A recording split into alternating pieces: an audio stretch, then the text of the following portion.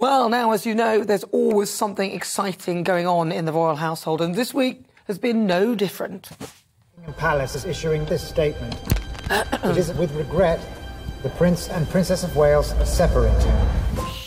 So, according to sources, Prince William has slammed Netflix over reports that the controversial Panorama interview with his mother, Princess Diana, will feature in The Crown. And, of course, each Saturday I love to give you a rundown, and who better to do that than Harold Grant. He's here. He was the ex-royal butler. Hello, Nana. Nice to see you. You too. Yeah. So, God, it's been busy, hasn't it? The royals have been having a bit of a time of it. It has. It's all going. It never really stops, does it? No. I mean, they're having a real time of it. It's The Crown. I mean, I've never watched it. Have you watched it? I have, because I was actually involved in a competition a few years ago, and they asked if I would watch a couple of episodes, so I watched it and found it a little bit frustrating because there's bits of it that obviously are somewhat accurate, and there's other bits that are not. So it's kind of based on, I suppose, fact and fiction. I think that's the big thing about it, isn't it? Well, so they're using the interview, or, they're using the interview, which obviously William was very upset about, and we in this country have decided we're not going to use it anymore. Isn't that right? And I agree with him, because it's a trauma. You don't want to keep seeing that. No, I think it's difficult. I completely agree with them, because it's a difficult time for them as a family. Obviously, you don't want to be repeating history, but then the other part of it is obviously it is part of history. It's something that took place in this country, and obviously there's an interest in it. But the problem with The Crown is people are watching it and literally taking it for face value. And what happened last year with the now Queen Consort was obviously she came into the programme, a younger generation that didn't know anything about all that took place, suddenly started kind of getting quite annoyed about it on social media. So that's why they've got to be a little bit careful, because they're watching and listening and maybe not fully understanding, and it's getting a bit complicated. Yes, it's true. That younger generation is a bit wallflowerish on some things. I'll get myself in trouble. They'll come for me. They'll come and get me.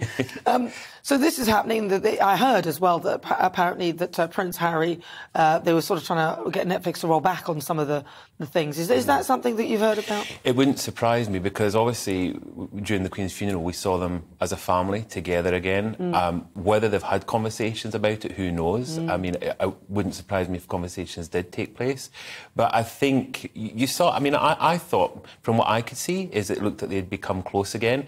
And I think that it's possible. Maybe he's gone back and thought, he's realised that if what comes out, with these books and all these things that they're planning on doing, it would only cause a division. And I think that, I know his love for his grandmother and for his family, so I think maybe this might put the brakes on it, and maybe a bit of a hopefully a bit of a U-turn. Well, with Meghan, I don't know whether that will happen. And what about the fact that King Charles, now he's unveiled a plaque that he's the King Charles in Scotland? Absolutely. Which is nice, I think that's lovely. First time as king, unveiled a plaque. And it must still be strange for him, because I watched the footage, and there must be part of him that's still, to have been Prince of Wales for the longest Prince of Wales in history, and now to be king, and, when you see your name always in a plaque, it must seem strange. But, I mean, he's doing an amazing job as the king, yeah. And his birthday's coming up soon. Next month we've got his birthday. He is what's the birthday? Oh, his birthday. The birthday. Oh, that's Scottish, is it? I get it. The birthday coming up. So, and he is the longest. He's the eldest king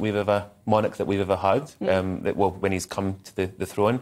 And, of course, next year we've got the coronation now. We've got the date and everything. Well, they're talking about a budget coronation. I'm not up for that. I want them to spend a fortune. I love the way we do pomp and ceremony. It's beautiful. I still think we'll see that. I think what they're meaning is they're just going to maybe not so many people get invited to Westminster Abbey, so I don't think you and me will be in the Abbey. We might, but you might be. Well, maybe I'll be invited. If I do, you can come along with me. Thank you. You said it. You said it on TV. We record that now. I want to get my MBE or knighthood or David or something. Whatever they can give me, I'll take it.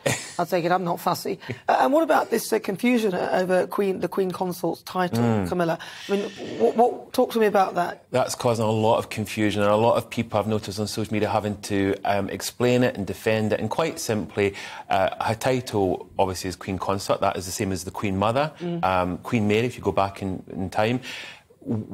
technically that is the title, but they're known as the Queen. Yeah. So it's the King and Queen. Same with the Queen Mother, with Queen Mary, Queen Alexandra, King and Queen. So it is Queen Camilla. That is her title. And there's a lot of people that correct me and correct other people and say, no, it's not, it's Queen Consort. That is her correct title, but she is known as the Queen. That's but consort, doesn't it just mean that you are not... You're married. It's through marriage. It's marriage, through marriage. Not birth. That's what it means. It's not through birth. Exactly. That's what it means. But it doesn't mean you're not the Queen. It just means you're not the Queen through birth. But with men, it's different. This is other confusion because obviously once it was seen at one time that if you, your husband, if you were the Queen and your husband became king, he would then outrank you as senior, which obviously... So he remains a prince. So that's why they remain a prince. Yeah, that's good. That's why Prince Philip was Prince Philip. Exactly. And not King Philip. I often wondered why he was not King Philip. Prince Consort. But that's why. Absolutely. So he's a prince, he doesn't become a king because that's sort of supposedly a higher level. Otherwise it goes Queen. above the Queen, yes. Is it now? I wonder why that is. I don't think so. They've got that wrong. King, Queen, equal.